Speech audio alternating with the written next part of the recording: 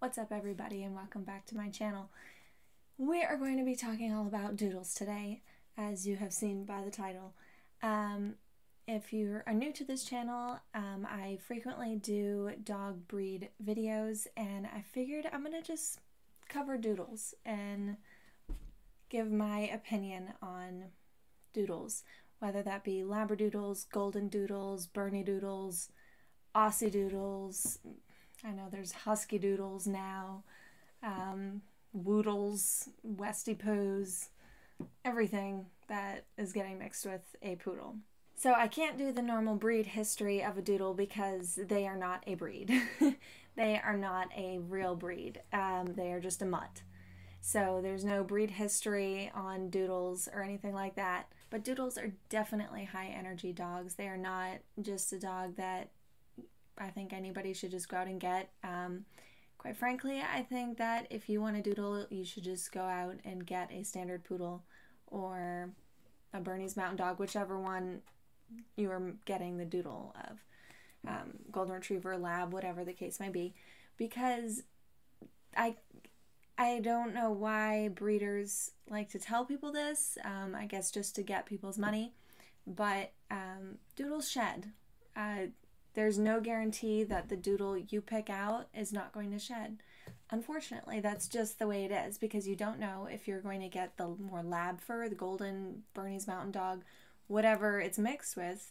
There's no guarantee that it's going to get more the poodle hair versus the one that sheds. So there's no real way to tell. Puppy coat is very different from adult coat.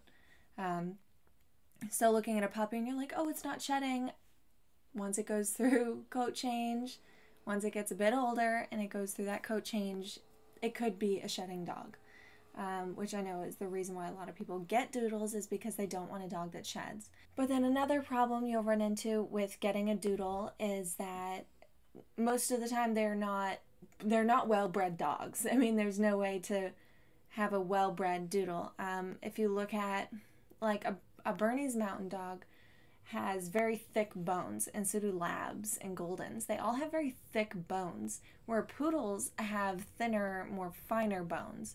So when you're putting those two bone structures together, you could get front legs of one kind, or one front leg of a Bernese Mountain Dog and the other front leg of a poodle. And then you're going to run into so many health problems. So just something to keep in mind. And another thing that always kind of cracks me up as a groomer is when somebody brings in their mini Bernie doodle, and it's one, Merle, two, has short legs and a long body, very long body, like Basset Hound body with curly hair, right? So I mean, I would just think, if you're looking at puppies, you should look up, okay, poodles. And poodles do not come in Merle. They do not. They do not naturally come in Merle. That's not a thing. So you're looking at poodle colors, and then you look at a Bernese Mountain Dog. Well, which one of those dogs is Merle? Neither. So if you've got a Merle doodle, that isn't, Aussies are the only one who can come in Merle. So if you're looking at any other kind of doodle that is Merle, well, there's something else in there. It's not just Lab and Poodle, or Golden and Poodle, or Bernese Mountain Dog and Poodle. That's not a thing. And then another thing that I see a lot is, you think about poodles are hunting dogs. They were bred to fetch waterfowl. So you think about that. That's a high energy dog. Poodles require a lot of maintenance with their hair, as well as their exercise. So you think about that, and then you put that with a Bernese Mountain Dog or a Lab or a Golden, another dog who was bred to work. So that's two high energy dogs that need a lot of exercise. And there's so many people who don't understand that they are going to need a lot of exercise. You can't just get one and think it's going to train itself. Poodles are extremely smart dogs. They are the second smartest dog breed next to Border Collies. So they're going to outsmart you if you're not training them. And they're just going to get their way and be pulling on the leash, doing all sorts of behaviors that you're not going to be wanting them to do in your house.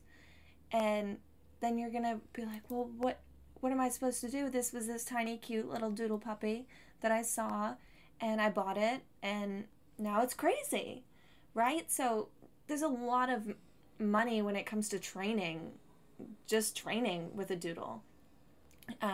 Some trainers, like a good trainer, if you want them to come to your house or do a board and train, it's like $2,500, like between $2,000 to like $5,000 for a board and train. That's a lot of money on a dog that you could just go and get a standard poodle, where you're going to pay less money for the dog itself. Like, I mean, standard poodles from a good breeder are between like $1,500 and like $3,000 approximately, from a really, really good breeder who is testing for all the problems, the health problems that they could be having.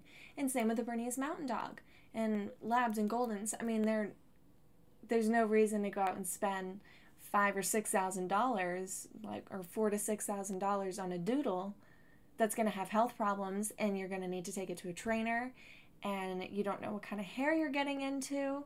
The grooming is insane for doodles. I mean, they mat super easily, especially if you get one that has more of the poodle coat, but it's like that dense in between. Oh my God, it's a nightmare for a groomer. Like, I cannot tell you how many people that I have met, because I'm grooming their little puppy, and this one lady has a micro mini doodle, which really he's just like a poorly bred miniature poodle. But he bites. He is not nice at all. He is a very rude little dog. And his mom asks me to help every time he comes in to be groomed. She asks me to help train him. And I'm like, I'm not with you every day. I can't do all the training. You need to get a trainer, because he's biting them at home. Because you've got a super smart dog with whatever else he's bred with, and then that's just a recipe for disaster. I cannot tell you how many doodles I've met who have, like, their face shape is wrong, just like their eye socket is too small for their actual eyeball, because a lot of people don't think about, every dog has a different eye shape. And so if you're mixing a dog with a big eyeball, with like a smaller eyeball, you could get the eye socket of the bigger one and then the eyeball of the littler one, and it's not going to sit right. And then they're going to have all sorts of eye problems. And I mean, it's just a recipe for a lot of vet bills and a lot of money being spent. So please just keep all this in mind whenever you're thinking about going and getting a doodle. Just look at purebred dogs first. And if you want to get a Bernese Mountain Dog or any of those kinds of dogs, just bring them to the groomer like every 4 to 6 weeks and get them a good blowout, and they will not shed. I mean, they'll shed, but it's not going to be nearly as much as, if you don't get them groomed for like 6 months.